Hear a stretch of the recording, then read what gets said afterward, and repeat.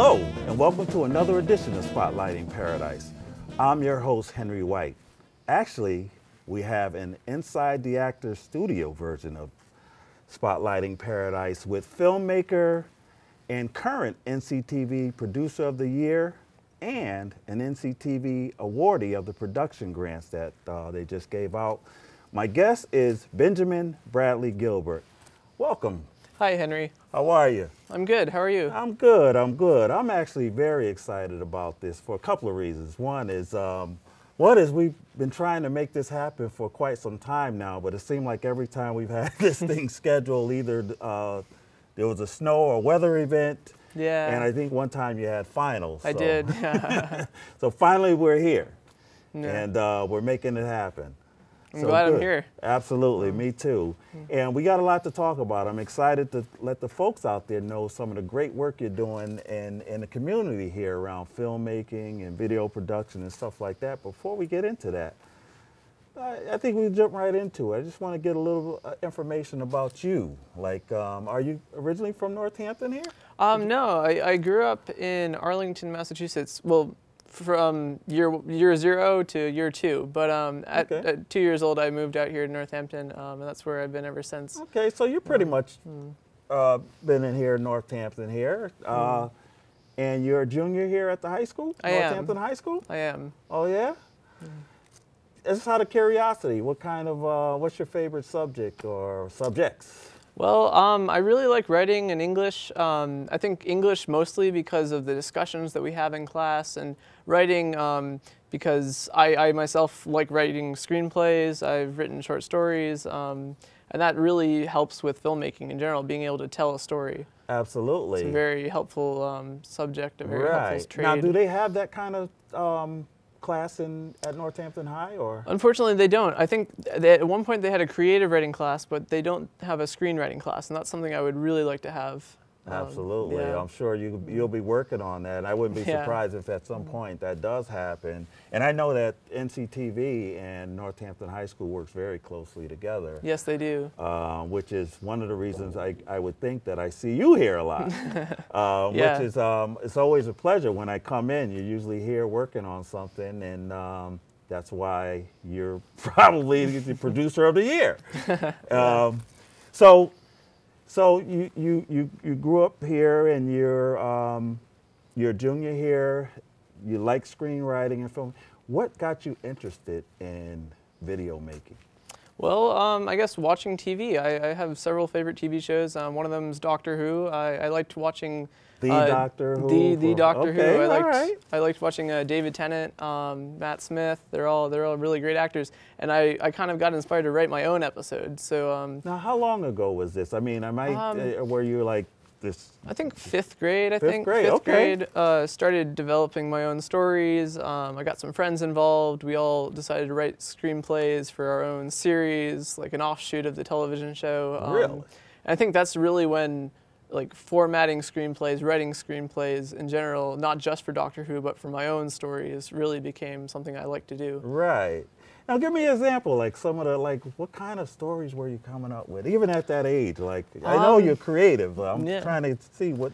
I think for my 8th grade project, I did a project on screenwriting, and I wrote a short skit. It was probably like 5 minutes, 10 minutes. It was called teacher meeting, or faculty meeting. That's what it was called, and we emphasized the word cult in it because I guess the plot behind the film was that it was really just like a cult where the teachers talked about students they didn't like, and it was all satire. It was all really funny. And our teachers at Hilltown Charter School, that's where I went for the first 9 years of school. They really liked it. Did they? I really enjoyed making that project for 8th grade. So yeah, that was like the first film we did besides just like playing around with cameras. But, Absolutely. Then when I got to the high school, I kept making films. We did films for certain classes. Like we'd get film assignments from history teacher. Oh, here, have a Russian Revolution project. Oh, well, I'd be like, I don't really want to make a PowerPoint because that's boring. Everyone makes PowerPoints. Right. So I'd get some friends together and we'd make a short film. We'd kind of take the assignment and we'd adapt it into a story or like a visual music video, and we'd create that, and it was really, really fun. Wow. Welcome to the new age of doing class projects. Yeah. Huh?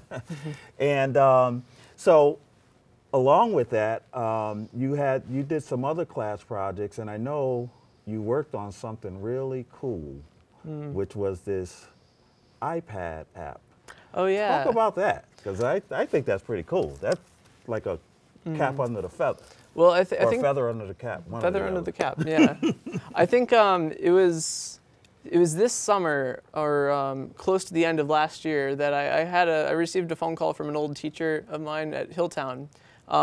His name is Evan, and he said that his mother was developing an iPad app for children who are just beginning to read. So like, I think preschool, elementary school children, and it was called the Reading Train. And so the idea behind the app is that you have this animated train, and each car has a letter, and when you click on a letter, you get to read a story that's narrated by Evan, and there's music that goes along with it. And so their goal was to try and advertise this app because they wanted to make it big. They wanted to sell it to a lot of different areas of students. Absolutely. And so they asked me, would you like to make a video for us? And I said, yeah, that would be really fun. And I talked to them. They wanted a video that kind of showed students using the iPad app and enjoying it. And I tried using it myself, and it was very fun. Really? The ideas and the pictures that they incorporated into it were very, very cool. Wow, that is interesting. So yeah, I used some NCTV equipment. We went to a house, I think it was Evan's house, and we shot some footage of a lot of students from my old school. I think they were 3 or 4 years younger than me, so I didn't really know them, but I got to know them when we were there, and we filmed them and their younger siblings, and they were playing with the app, and it was very, very cool. I'm really happy that I helped to produce that or to get it out there, because I think that they have released it since then, and it's been doing very, very well. Really? Yeah. Well, that's something you can definitely put on that resume. And along with a lot of other things, but that is awesome. Yeah. Now, how long did it take? Was it a long process? Or? Yeah. I was only kind of part of the production for about a week or so, maybe 2 weeks. The first day I brought in the equipment, we shot the footage. I think we met a few times after that. I met with Evan. I taught him how to use Premiere. We downloaded Premiere on his computer, and I gave him the basics. I told him what to do, how to make cuts, and how to edit the video in the way that he would like it. We synced up the music. We had some screenshots from the iPad app to go along with the children using it. Now, how old are you again doing all of this? Well, I'm like sitting here like, okay, wait a minute here. How old are you, period? I'm 17 You're right 17, now. Okay. I was 16 when we did that, but wow. yeah, I turned 17 this December, which is wow. very, Okay, so you were 16 working on this app. I guess I shouldn't be surprised at this. Again, it's just amazing to me. So that's done, and let's talk about some of your influences. I know you talked about the Doctor Who series and that sort of thing, but growing up, and when I met with you, I had a great time talking to you. I think we met at the Haymarket and just kind of vibe like that. You talked about like Alfred Hitchcock and Neil Simon. And talk about your influences on, because it seems like they have an impact on how you create your videos or how you direct. Well, I feel like my influences are always changing. I might watch a movie that was directed by Christopher Nolan, for instance. I'm a really big fan of the Batman? The Batman trilogy and Inception and The Prestige. And all those movies are really great. They're great mind-bending films. And so I'll watch something like that and I'll be like, hey, that was like a really cool shot what they did there, that storyline. How did they pull that off? And I'll take one of a film that I'm working on, a project that I'm working on, and I'll try and recreate maybe just a shot from that. So I think that's really an influence. Another thing I could talk about would be Neil Simon, for instance, like you said. In 8th grade, I did a project on screenwriting, and Neil Simon was one of the writers that I analyzed, and he's a great comedy writer. He's written so many plays, so many screenplays, stage plays as well. And yeah, just working with him, taking his comical elements and applying them to my writing, and borrowing or adapting bits that he's done, or making my own that are completely genuine, but are just kind of in the back of my mind. I've been inspired by him. Absolutely. Yeah. Yeah. So let me ask you this, because now we're talking about influences and directors. Now, I'm a movie buff myself. Yeah. I love movies. And so, like, who are some of your favorite actors? Like, I'll give you a couple of mine. Al Pacino. Al I love Pacino. him. Yeah. I don't know if you've ever seen the movie. It's been out a long time, Dog Day Afternoon. If you haven't seen it, you got to see it. I don't think I have. It's one of his best performances, I think, of all times. But Al Pacino is one of my favorite actors, along with Robert De Niro, Denzel. Who are some of your favorite actors? Like, if you're watching a movie, who's a good actor or actress to you? Well, I just took film studies with Stephen Eldridge at the high school, and we've been watching a lot of great films. I especially like Anthony Perkins. Oh, he's very good. I should have known that. Yeah. Exactly. Okay, yeah. He's good. Dustin Hoffman's good. Dustin We Hoffman's watched really Tootsie in a film class, like maybe a year ago. We watched that film. Who else? Jeanette Leigh. We saw her. Yeah. We saw her in I believe it is Touch of Evil. She's in that. Yeah, that was a really great film. It takes place on the Mexican-American border, which I had just recently visited about a year ago with my uncle who lives there. And it was a really great film. It was a horror film. It was like a murder mystery. Wow. It was a very, very great film. Yeah. Let's see, I mean, all the British actors out there, Matt Smith, David Tennant, all those Brits. I got another one for you from Marlon Brando. Marlon Brando, yeah, series. he's very God. good. Yeah, he was Love awesome. The Godfather. I guess you could see my theme. It's drama, crime. Yeah. And Yeah. I do like some romantic comedies and stuff like that, but for the most part. Talk about your being the reigning Northampton Community TV Producer of the Year. Like, what did that mean for you? I mean, it was great. I mean, we have the annual meeting here every year, and I remember Al, as a matter of fact, talking about you and saying that he knew, you know, he was very impressed by you, by the way, and said that he felt like someday he'll be working for you, because, which is a high honor coming from Al. That is a very great honor. Exactly, and we actually had the opportunity to talk that day as well, and it's one of the reasons why I got inspired to actually have you on the show. I believe that's the first time you asked me, and it's been a very long time since then. I'm so glad that we're here. That's right. That's right. So it's been a while in the making. But what did that mean for you to just do that? I mean, it was a surprise, and it was a very great honor. I mean, I came to the annual meeting kind of just thinking, oh, this is going to be great. I'm gonna see all these other NCTV producers. I'm gonna get to talk to people. I had no idea that they had an award. And it was a little bit embarrassing because I was in the front row. I was probably the youngest person there. Actually, a few of my teachers were there, which was kind of cool. Right. So I was in the front row, and there was no one sitting in the front row. So it almost felt like staged because I was sitting there, and I was given the award. It was like very flattering. I was very honored to have that, to be recognized for making so many things in the past year. Right. Yeah. Absolutely. So it's almost like your work is being so many acknowledged. projects. Absolutely. Which is and I'm a proud past recipient of that as well. Yeah. So I totally get it. And it was a shock to me. It was, you know, I was surprised as well. Al doesn't tell you, you know, he just kind of makes sure you're going to be there, so you can get it. But so, you know, I didn't ask you. You have brothers and sisters? I do. I have a sister. Her name's Abby. She's in 8th grade right now. She'll be coming to the high school next year. Oh, cool. Yeah. Okay. Yeah. Is she into filmmaking or? Not really. She really likes horseback riding. She goes to the Smith College horse farm there. Oh yeah. She rides there. Yeah. Okay. Yeah. She rides there like once a week, twice a week. Really? She's really into that. Yeah. Cool. Okay. And I kind of met your dad a little bit at the thing there. So now I really want to jump into the next sort of phase of this interview here and talk about the production grant. For the folks out there, well, why don't you tell the folks out there a little bit about what the production grants were or are about, and then we'll talk about what you're doing. So I know NCTV had this pot of money, thank goodness, for creative folks in the community like yourself to apply for a grant to do shorts.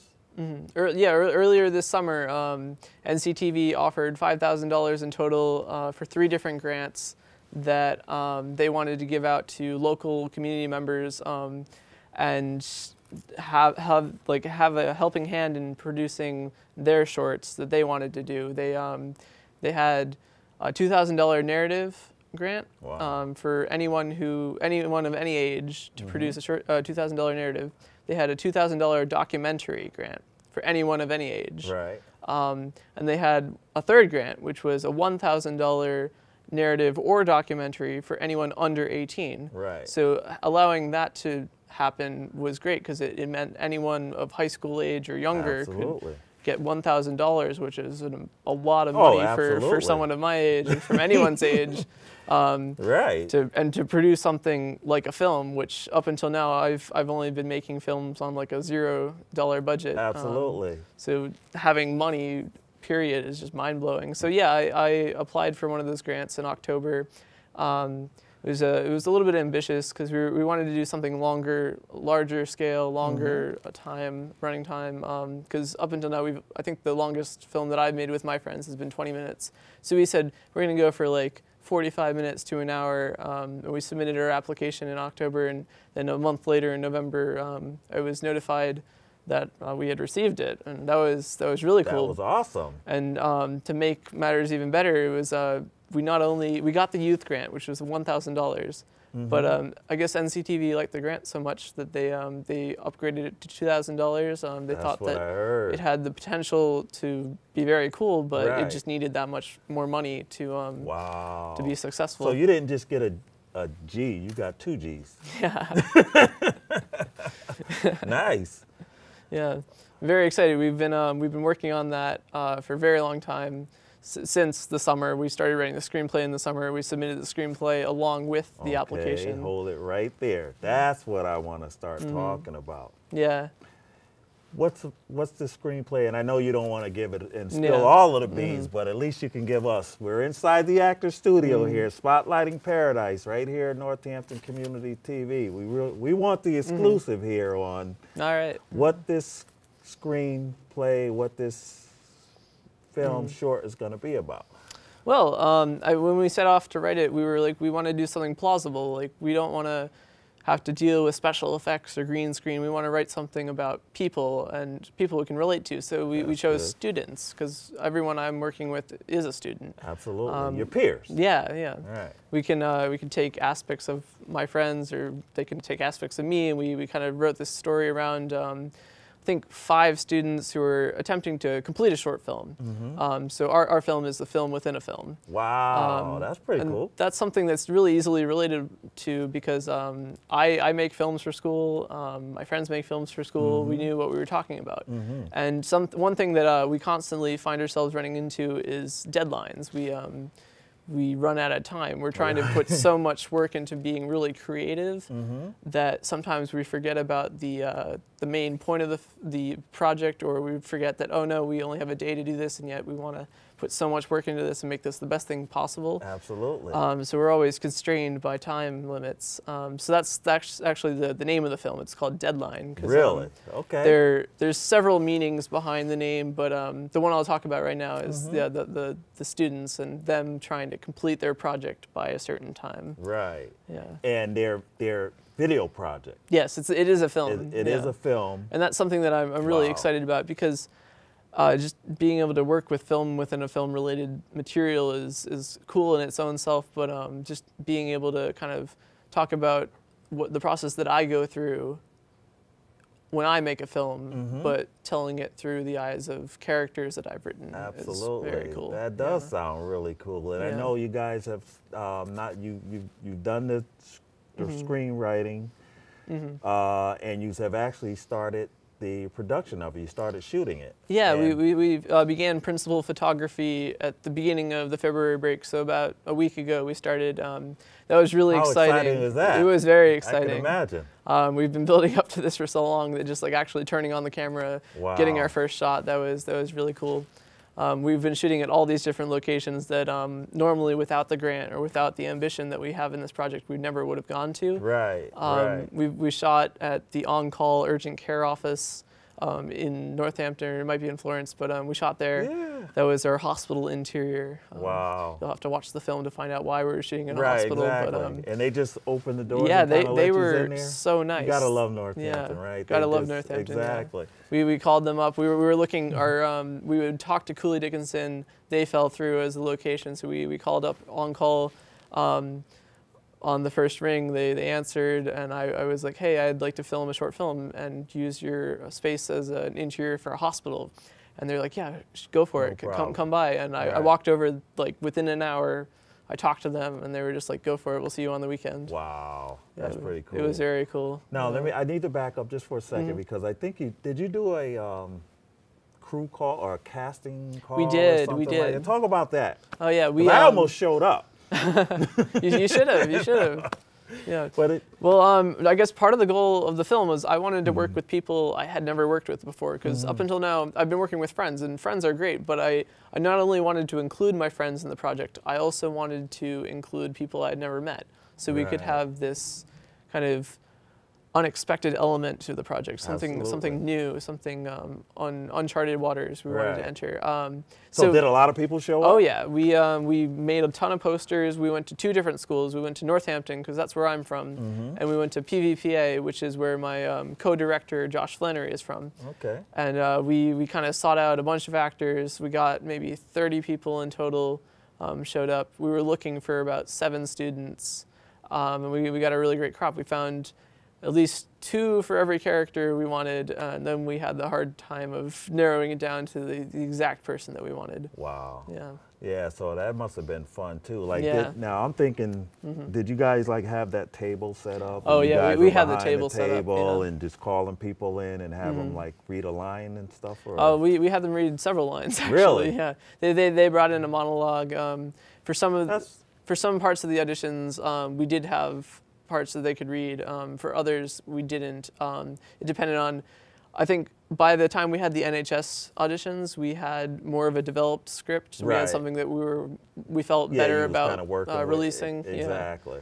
And then we also, what was even more exciting than the students was getting to work with adults. Right. So we kind of fell through on this. We were going to hold the adult auditions here, but then they had fire drill testing in the building, so we were really desperate. We were looking for a place to hold these auditions, and we went with North Star in Amherst. In Amherst, the cool school out there. Yeah, very cool school.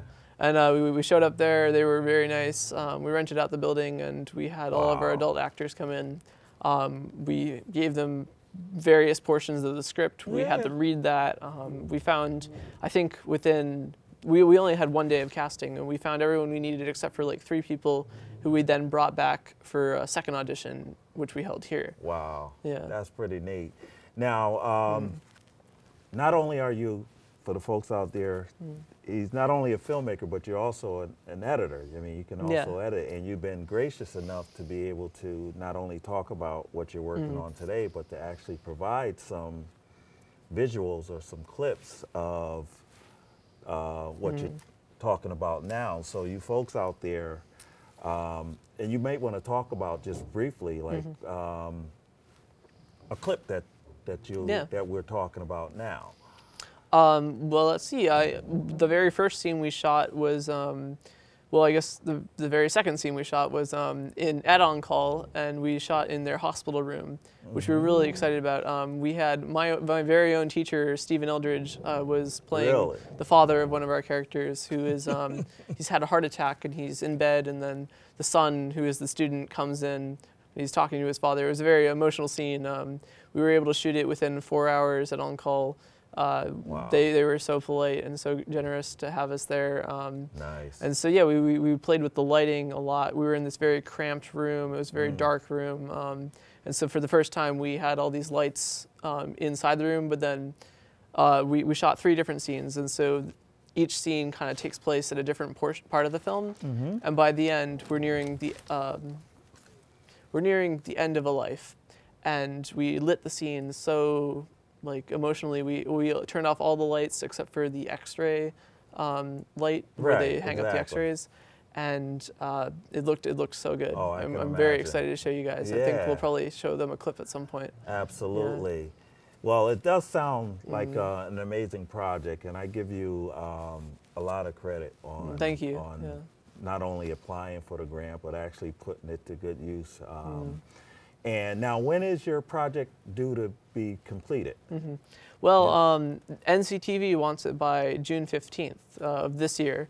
So we've got a fair amount of time before it's done. I think our plan for now was we were going to shoot on the 2 school breaks because the majority of our cast are students, and so the breaks, and because they're from 2 different schools, really the only time that we can coordinate is on weekends and breaks. Right. And we wanted to just knock out as many scenes as possible. Absolutely. So having those breaks has been very helpful. So yeah, I think our goal is to try and finish by the end of April, finish shooting everything, and then I've been editing as we've been going along, trying to keep up with the workflow. And that doesn't surprise me at all.